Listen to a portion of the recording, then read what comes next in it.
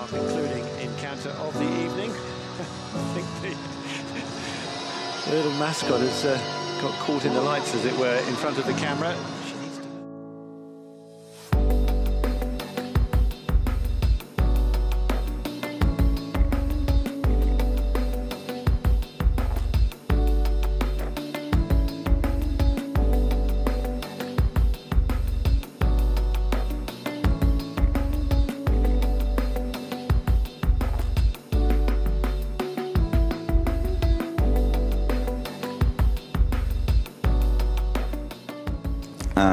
But to be honest, she doesn't have much idea about tennis. And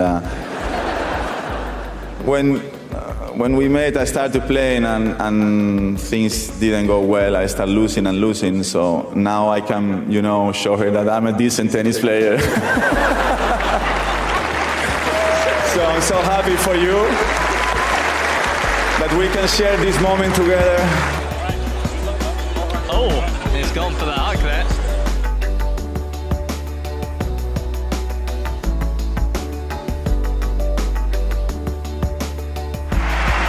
But this night belongs to one man.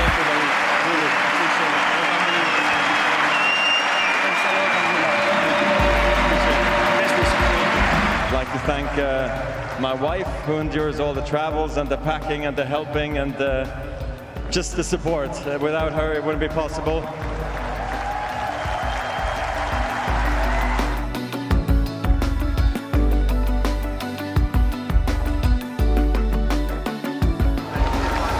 Who's got the bad shoe there, but it's still a pretty good souvenir. It is, and they like him here, well, they love him here, don't they?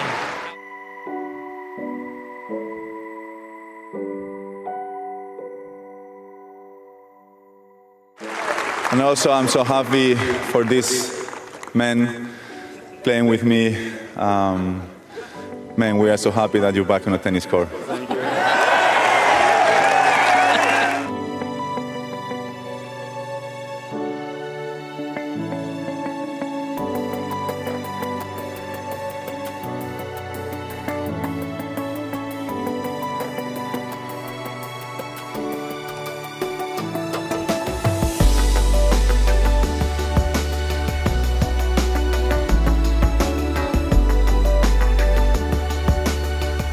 Start with Andy.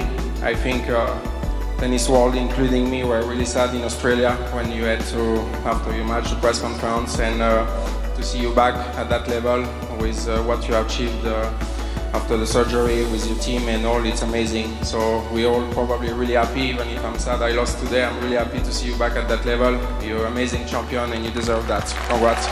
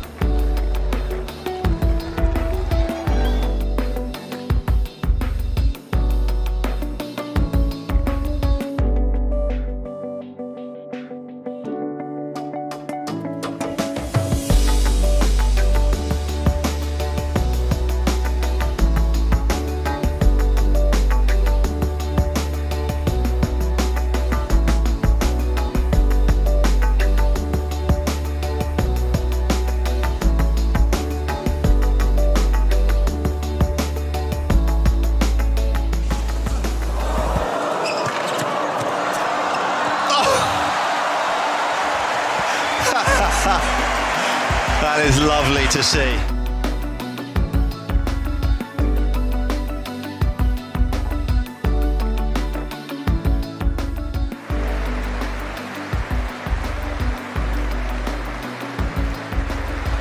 It looks as if Herbert may have given The young lad, his headband.